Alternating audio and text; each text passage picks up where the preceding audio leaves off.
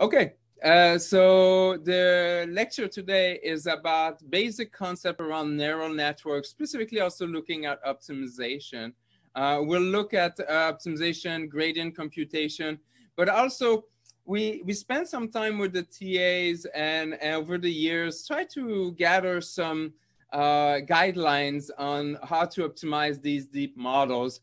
Originally, we called it multimodal optimization, but a lot of these tricks are true for a large number of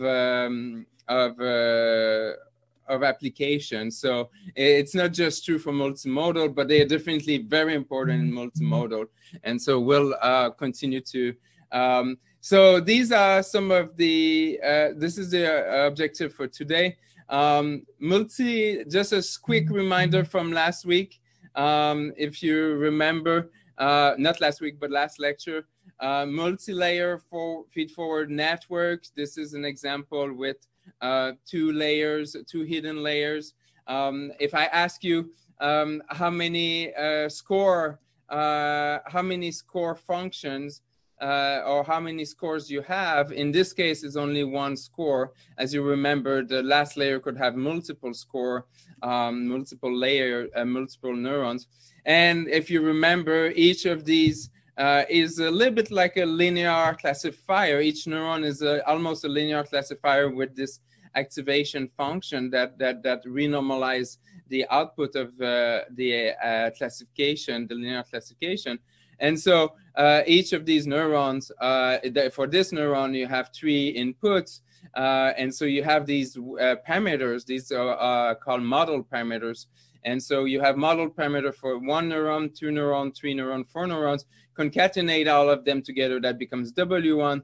And then you do the same W2 and W3. And so the model parameters, this is what we want to optimize. And we will use the loss function as a measure to know, hey, am I at the right spot? Is it a good place to be for given these W? And you could say at the beginning it's random, these numbers, and then you can compute the loss, and as we'll see, we'll compute the gradient from that. And then make a step, and we'll discuss this in more details. I'll give you a high level, but take a step means you change those parameters. And when you change those parameters, then you can recompute your loss. And that gives you that's one way to see if you're making progress. We'll go more in details in a second. So the core is learning those model parameters. How do we learn those model parameters? As you remember, we have a training set. And a training set in this case will be for a supervised task. So you have X, the input, and Y is the output, the output labels. And we'll suppose for now that this is a fixed training set, that you don't have online learning, for example. And our goal is to learn those weights, both weights and biases together. And as we discussed, you define as part of your model design, we define an architecture, and also at the same time, we design also our loss function, or selected a loss function. And if you really don't know which loss function to do, then you could have a bunch of candidates, and we discuss about the possibility of doing model selection as hyperparameters for your model. But we'll discuss that later. But optimization, and I love this analogy. It's a little bit like exploring Switzerland, but folded, blindfolded, and trying to find the highest peak, highest mountain. You could go lowest if you, but let's say you maximize in this case. And so you want to find the highest peak in Switzerland. And so you're walking around, and the only thing you will know is you have this instrument that tells you your altitude, so how high you are, and that's the only thing you do is get that measure. So at any point in time, you can take a step backward, forward, any kind of direction. As you take a step, you get a feeling that you're going down, or you get a feeling you're going up. And that's this idea that you can get your loss at time t not time t, but iteration I, and then your loss at the next iteration in your optimization, and you can see if you're getting better or it's improving, and that's what the gradient is going to help us with. So we want to minimize the loss function. The loss function tells us, given those weights, given that position I'm in, like I'm at one specific position, what is my altitude? How good am I? And how do we do the optimization? There's different approaches, and now these days it has been a strong focus on gradient-based approaches, specifically because a lot of the neural networks or neural architectures have been designed and have been improved to all have some gradient that most of them have analytical gradient that can be computed, and for that reason makes gradient optimization very efficient. We'll discuss more in a second, but the other approach would be to be very exhaustive and try every little place. But as you can imagine, if your space is large, like a space like, let's say, Switzerland, then that it can be very demanding. So so one other approach, and so, is to just search randomly and then refine that search, and to refine that search, that's the key here, is the gradient, and so gradient. I just want to, most of you hopefully had this in either undergrad or some of your grad courses before, but just the gradient is this.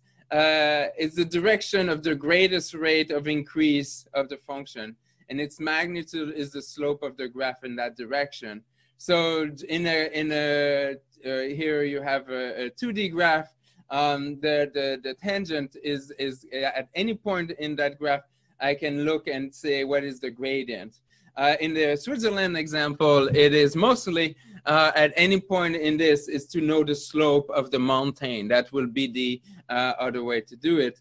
Formally, this is also a derivative of the function. So it's in fact the derivative of your loss function. And in higher dimension, there's different ways of optimizing it. So in multiple dimension, the gradient is the vector of partial derivative. And so this is the, and we'll discuss with an example in a second. But in the Switzerland case, Switzerland, we only had two variables, like am I going X or Y, like it's a 2D, you could see it as a 2D, the action space being going X or Y. And so the gradient will also be two-dimensional. It will be a two-dimensional vector. If you don't have the numerical, the analytical gradient, the way to compute a gradient is just to try it. What is it? You're in Switzerland, you're in the middle, and you have no clue. And you didn't have any kind of map to help you or local knowledge about the slope. What can you do? You touch. You take a mini step forward, maybe a mini step on the right side, and from that and then see, hey, is it lower or higher? What is my altitude if I take a step forward, a step backward? And so with this, that gives you a nice. That can be one way to get the gradient. But as you expect, this is a very slow process. It's still possible, but it's a slow process. So, and can be sensitive on how big of a step you want. You in a perfect world, you want it as small as possible. And sometimes you will need even a hyperparameter. But in most cases for you moving forward, when you look at neural architectures, a lot of it is because they were designed, or at least one of the great advantage is that a lot of these functions, that activation function and neuron activation function, were designed to be differentiable. And so what it means is that the loss or the local derivatives can be computed, and that's one of the main advantage. So and you will love to have it as an exercise, and you've probably done that in some of your classes. So we don't have to do it. And if you ask what those libraries like PyTorch and all of this are doing underneath, is a lot of this computation for you. And so which one should you use, numerical, analytical? The answer is relatively simple in our case, because we do have analytical. So in the case of neural networks, just want to go a little bit on like, how is that gradient computation? Okay, and so this is a very simple neural network. You have your input, you have one neurons, and then you have your scoring function, which could be just a normalization of the neuron. And so where the gradient is just the derivative. And so in this case is derivative with respect to your input. That's what you want to know. So just a chain rule can be used. If you have many neurons, then it's a multipath chain rule. So it's so at the end you end up one for each of the path that you have. So when you have many neurons, and then it's just become a sum over this. And then when you have also multiple of these of the input, this becomes really important here, because at the end of the day, if I had only one input, I had my gradient is one dimensional, and it's in fact only the size. It was like only one value, the gradient. But if I have many of these x's, in the case of the Switzerland example, I had two of them. I had x and y. I could go in that space, that 2D space of parameters is like, so my gradient will have at least two the dimension on this. In this example, we have three of them in this.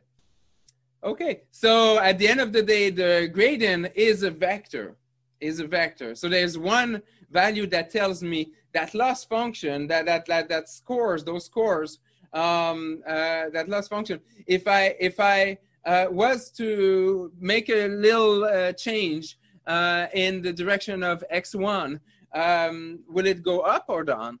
And how much up or down will it be? And so that's the gradient. And the trick here is that there is what makes it efficient, and we'll talk about it in a second. What makes this gradient computation very efficient is that this gradient computation can be done recursively.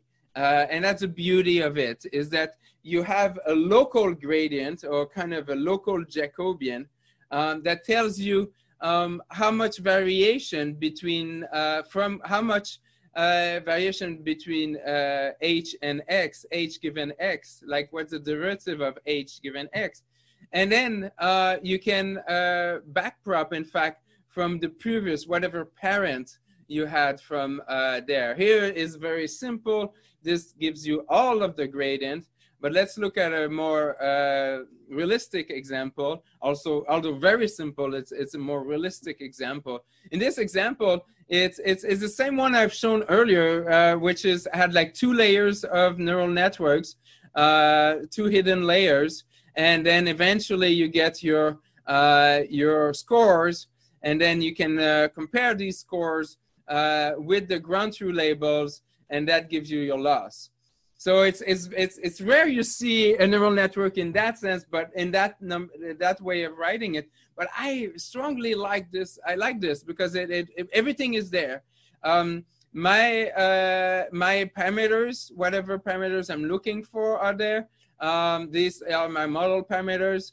I have my score function, and I have my loss, and then I have my ground truth compared with the scores. And here is just a cross entropy I picked for this example. So the backpropagation go into step. Once there's a feed forward pass where you follow the graph. So mostly you have an input here. If you remember, this is an iterative process. So a W has to be initialized to something, and often you just initialize to random, or you may have a warm start where you use another, maybe a clustering or something to help you kickstart things. But usually you could even start with randomly these numbers. So what it means is mostly you got dropped somewhere in Switzerland. Whew. And that's what it means. You got dropped somewhere in Switzerland. And now we need to optimize from there. And so the only thing you will do change is these parameters to move you in the space. So you feed forward. What it means is that you take your training example. Your training examples have X and Y, and you do it for all training example. You run it. You run for each training example with X and Y. Run it through the network. That also will give you a loss. And what I didn't put here, because just simplifying, is that there's a summation over all the training that is done. And so when I'm doing this, I'm doing it as if there was only one X and one Y, but in reality, there's the training. And so you feed forward all of your training data, and then that will allow you to compute these intermediate forward paths. And then you will go and start from the top, and you initialize your gradient as 1, and then you do, you compute that local gradient, local Jacobian here, which is between, in this case, will be between L and Z. And then you use the chain rule. So originally my gradient was 1. I go ahead and I multiply by local Jacobian. And then I go on and on and on and on until I get to the final part here. At the end of the day, the vector I will get will be the same dimension as X, as you remember, because that's really what I'm looking for, is like I have X and Y in the case of Switzerland. Oh, sorry, I use X and Y. It's confusing. Sorry, I meant you have X1 and X2 here, where the two direction I could go in my Switzerland space, but I need to compute this efficiently with this. Okay, so this is backpropagation. If you want to know more, let us know. We can give you plenty of pointers on that for this. But what I wanted to emphasize is that the beauty of these neural architectures is that although it's very complex, like these neurons could be very simple, like a linear activation function, or themselves could be a very complex still. You could have a full transformer, like for people who know about transformers or self-attention module or CNN. These could be a full, very complex unit. But as long as you already have analytically the gradient, the analytical gradient between the input and output of this module, this is all that I need. As long as I can compute that local Jacobian, like what is locally this derivative, this is all that I need to be very efficient. I may not even need to go inside it.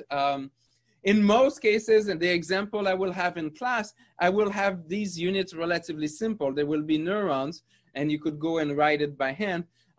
What's really nice with these the libraries like PyTorch and others is that they create those computational units for you, and they already have internally like the knowledge of the gradients, and then you just create a bunch of layers. But what is happening, what is the hardest for a lot of this, is how to compute the gradients efficiently. And so I talk about a sigmoid, that's a simple one, but even a sigmoid unit really have inside it many different steps. Like there's divide, there's adding, exponent. So all of this is but the nice thing is, as long as these components are differentiable, then the full architecture with all of these differentiable will also be differentiable. And so that's the beauty of neural networks. So this was a summary and a quick view of that. Gradient descent is the idea that now I know how to compute my gradient analytically with neural networks. So at any point in time when I'm in Switzerland, I will be able to know where's the slope of it. And so I have that key thing, gradient now. That's a big important. I have two tools for me. One is my loss function. At any point in time in Switzerland, I can look at the altitude. That's my loss function. The other tool I have is the gradient. At any point in time, I can go and look and find the slope of the mountains. These are the two tools I will be using during my optimization. And the simplest one is in fact gradient descent. What it is at any point in time, I look at the slope and make a decision to go where the slope is going. Like, so if the slope is going down more toward X2 or more toward X1, I will take a step meaning I take an incremental step, and that's in fact a hyperparameter of the optimization of how big a step I should take. But let's say for now, I could take a step of one being 1 time the gradient, just for simplicity for now. We'll talk about how big of a step we should take. That's a big important aspect of that. But there are, in fact, courses on optimization, and these are very interesting. I highly suggest to take the time to take a full class on optimization. I will just give you a hint about these different approaches, is that instead of taking the gradient, you could take the derivative of the derivative. So gradient is a derivative of the loss, and then you could take a derivative of that. Most likely you will do a numerical derivative in this case, but you may be lucky and you can easily have the analytical gradient of the second one. But the Hessian, which is that second derivative, is very interesting. It's kind of the acceleration of the velocity in this case. And that can give you or guide you of how big of a step you should take.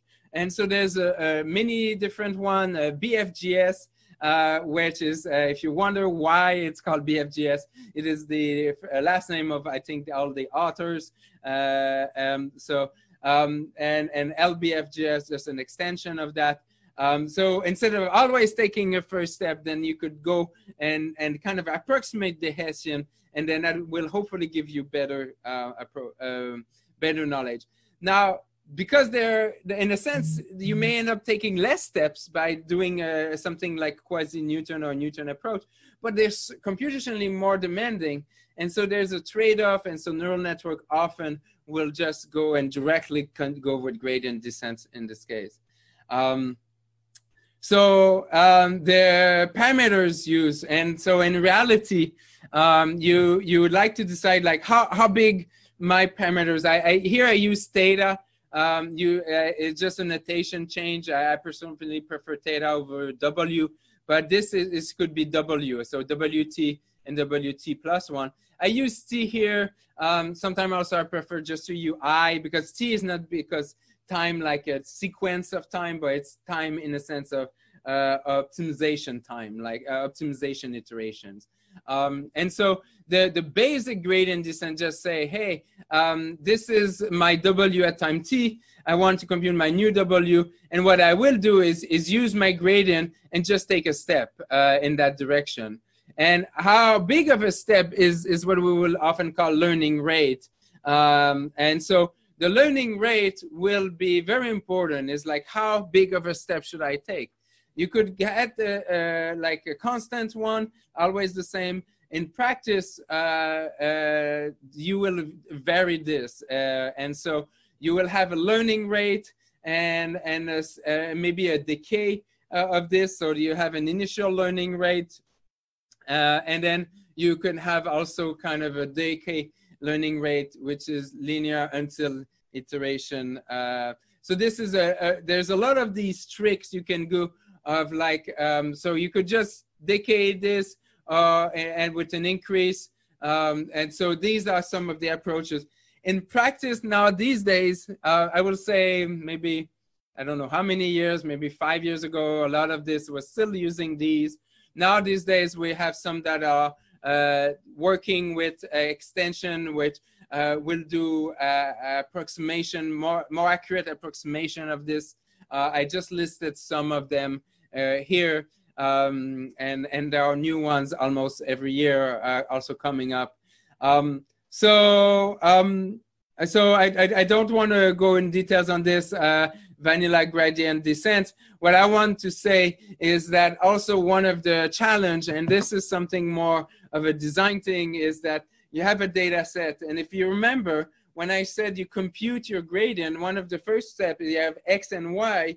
And then I said, hey, for your whole data set, you want to be able to take for the whole data set, run feed forward, and then compute your gradient with that information.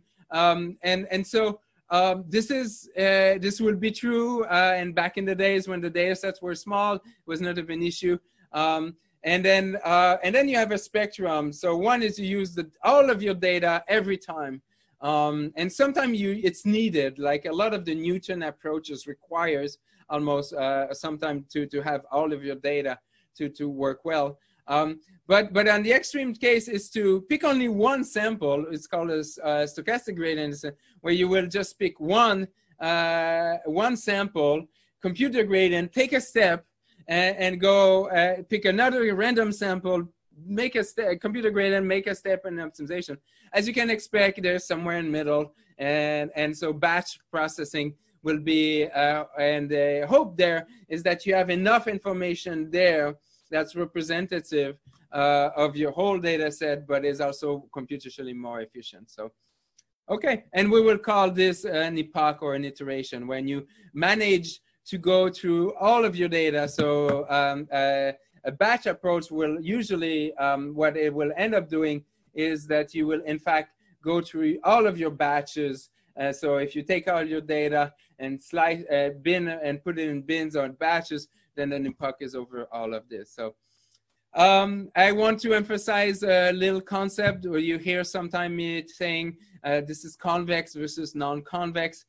Convex will be wonderful if life were, not life was convex, but maybe if life was convex too, but if your function was convex, it would be great. What it means is that wherever you start, you will always find that local minima, or if it's maximization, local maxima. But in most cases, Switzerland included, Switzerland is a non-convex, I don't know if you can say a non-convex country, but it's definitely a non-convex case, because there are local minima, or in the case of Switzerland, a lot of local maxima. So that is in itself a big challenge, and there's a lot of very interesting work that has been done.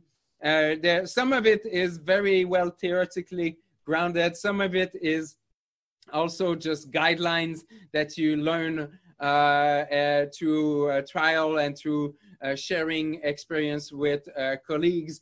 And so, but when you have those local minima, you have different versions of that. But one of the big challenges when you have a local minima, you have a few of these, but one of them will be, for example, is to just clearly just getting stuck there, like thinking that the local minima is the global minima. Another version of it is that if your steps is too large, if you took too big of a step, then you will end up oscillating back and forth in that local minima. And if you have flat, then they are very close to flat or flat, then the gradient, it will be very hard to get out of this, because you suddenly, the steps will just be, the gradient will be a lot less informative there. And then this is why you can think of being adaptive in because it will help you to go out of this. And so there's different, you can do it empirically to show the difference of a good learning rate with a bad learning rate. When you do train a model, always plot your loss over iterations. It's like, this is 101 to do that. Another trick that I forgot if I put it in the slides later, but always look at your training loss, how much, and the general rule of thumb is that you want to be sure that your model is able to overfit, to train, to work on your training data. And then you could look at your validation set and see if it generalizes. I think I have some slides about it later, but the general rule of thumb is always look at the loss, training loss. You want your training loss to go down. If it does not, then there's two things. I mean, one is the model may not be either enough flexible, or there's maybe a need for a better initialization, or in this case will be a better learning rate. So these are important to do. In reality, learning rates never look like the left. It looks a lot more like this. And don't worry, that's a more typical learning rate. But you want, sorry, I said typical learning rate. This is a loss. This is a typical loss depiction. So, and so here the x-axis will be iteration, and so here it will be the loss. Okay, practical guidelines. Let me give you a few of these. I will go relatively quickly over that. We put a lot of information in this, but so let me go through them. If you have questions, we're really happy to answer that. Because we have this special event, team matching event, then we'll shorten a little bit this practical guideline. And next week, we're starting with the good stuff. We're going to do visual representation, language representations. We'll also start the week after that with the multimodal representation. So all the good stuff is coming in the coming week. But these are important. I mean, most of you probably took a class maybe in machine learning. All of you probably took a class in machine learning, but some of you also probably took in deep learning. So you may know some of these tricks. I talk about it already about adaptive learning rate, and I gave examples of that. This is just an animation that showed the advantages of these, because sometimes you will overshoot or undershoot these kind of situation, and so it can be very challenging here. You can see if you overshoot, you can clearly get out of this. I also told you about the challenge of local minimum or local maximum. I want to discuss the saddle point. The saddle point is very challenging, deep learning, because there's many of these minima, and many, not all of them, are actually almost as good as the global due to parameter permutation. So lots and lot of saddles in many deep learning model. And so saddle is like this place where it's not just a valley, it also goes down. And so if in this case you were trying to go up, you could easily get and fall almost out of the cliff. So just some approaches to detect the saddles. You can calculate the Hessian. We talk about it when we talk about the Newton approaches. And so this is one way to look at this and be able to help with these saddle point. I'm not giving as much in this kind of on purpose, because now these days there are a lot of these that a lot of these tricks have been included in these different libraries. So you can handle a lot of them from that. One also to be real, to be aware, is that if you look, it's not always the fault of the learning rate or the momentum. It's sometimes it's also just the data or the model, the data itself. And so it's always good to go ahead, and you want to be sure, as a first step, you want to be sure that you are able to overfit on the training data. I mean, this is step number one. You want to be sure that you overfit on your data.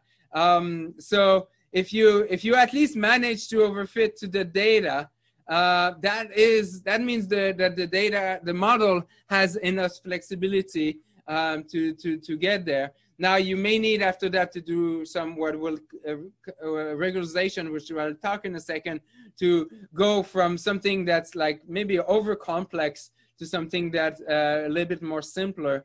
But the first step first is like, let's go ahead and just be sure you can fit to this, even if you're kind of having a lot more complexity to your model than needed. At least you know there's a path to success. If you don't have this, then revisit a lot the momentum and the different learning parameters. There's the problem of bias and variance. Simple models are unlikely to find a solution to a hard problem, and thus probability of finding the right model is low. So that's one of the issue, and like the linear classifier will be an extreme version. And complex model on the other side find many solutions to the problem, but they may not generalize as well. And so that's one of the problem, and neural networks are there. And so that's why the key second aspect to that is regularization. Regularization, we discussed very quickly last lecture. Let me give you a little bit more intuition. It's easier to think about it, at least for me, visually. So regularization is the idea, and like simple regularization, like L2 regularization. What will help you is that although you may not see every example, you may want to be able to generalize to new cases.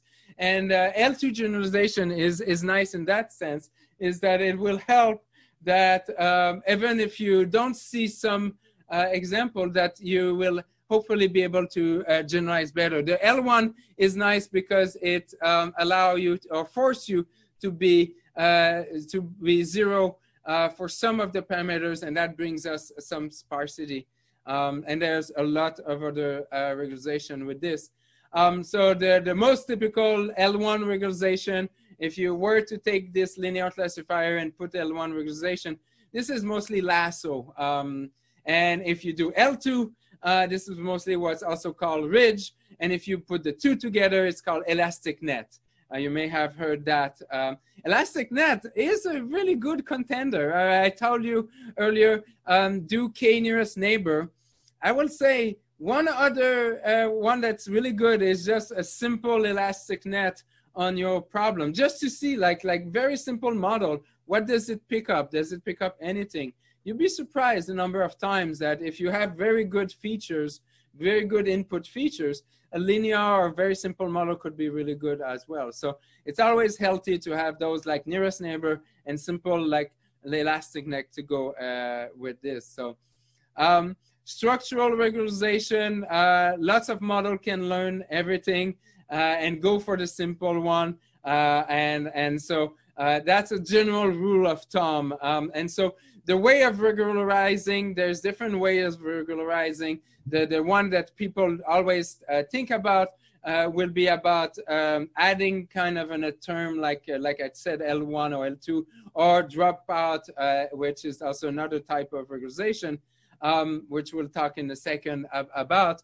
But the other way of kind of model-based kind of, you could say, regularizing is just to go with simple model first and slowly go more and more complex. So one, you go complex and then put regularization.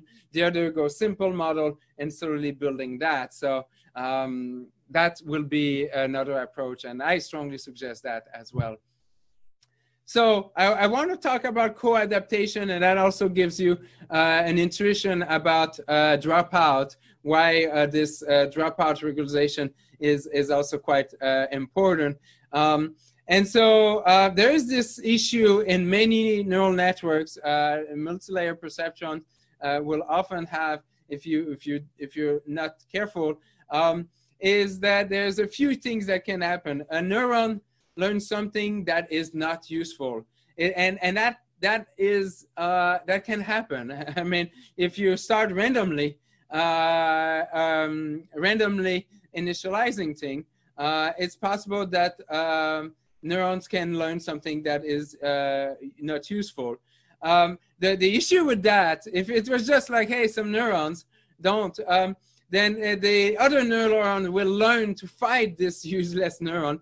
So, and so you may end up with one neuron and the other neuron to kind of compensate that wrong or neuron, and then only maybe some subset of that end up using really the right learning, the right thing.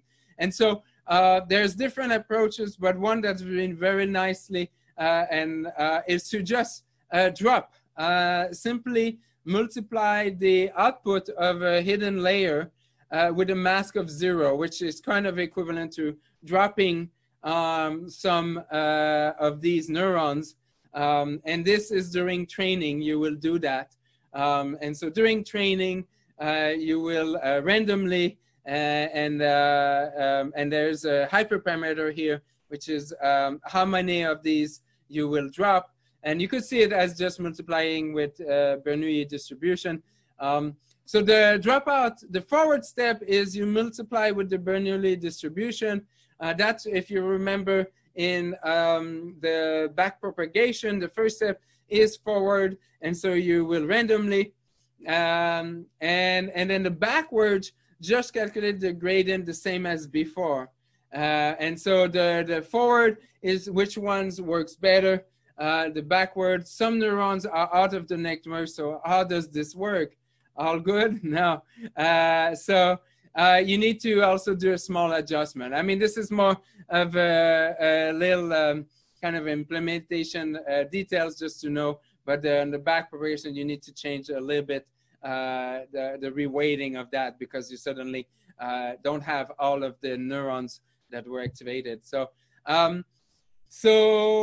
dropout, stop co-adaptation, and learn kind of an ensemble. You could see it as learning kind of an ensemble, because some of it, and so it will force neurons that were like useless to not be useless, because maybe this neuron originally was the really good one that was doing all the job, but it got turned off. So now the other neurons need to also be working as well. And there's some extension of that. And so you say Gaussian dropout, instead of multiplying by Bernoulli, you multiply by Gaussian with mean 1. You can also allow skip connection to happen. I invite you to look at these for that. So the last part I want to bring is maybe a little bit more specific to multimodal optimization, although as you can expect, these also come in some other optimization problem. But in multimodal, some of the biggest challenge is the data is from different sources. And so in many cases, let's say the simplest one that we will gave an example earlier was in the previous lectures was for images and captions. And if you remember, we had the red car or blue car. And so you have the image of a blue car and you have the caption of a blue car. And so when you're learning to process these and when you model these, you often, let's say for the language, you may have a recurrent neural network, or these days you may use more of a transformer or self-attention model. But let's say for simplicity, let's use a recurrent neural network. And for the image, you may have a CNN, or both of these we'll talk about more next week. But in itself, both are what we call computation units, because that's a big computation unit, a CNN, and a big computation STM. And they have, each of them can have different ways to be trained, and not be different ways to, they're all trained to gradient, but the gradient, if you do it from scratch, there's some issues that could come out. For example, maybe one of the two tasks is a lot harder to train than the other, and maybe most of the gradient goes that way, making it harder for the other to train. There's a lot of these issues that will happen in multimodal. And so CNNs, some of the example where you have these, I talked already, CNN work well with high decay learning rate. This is just something, some of the rule of thumb that we want to share with you. What we mean also with this is that there may be not the same learning rate for each of these modules. You may want to, and I'm about to talk about pre-training as a place to go. So one of the key aspects in multimodal that you will hear, and now you hear it a lot more. Pre-training has been very popular in computer vision since 2011, but in natural language processing for the last 3-ish years, a little bit more, maybe a little more or less, pre-training also became very popular in NLP, to the point now you probably hear in the news about GPT, pre-training of GPT from OpenAI and others. The idea is that these different modules can be hard to train all together. And so the idea is to pre-train that. So let's say my task is sentiment.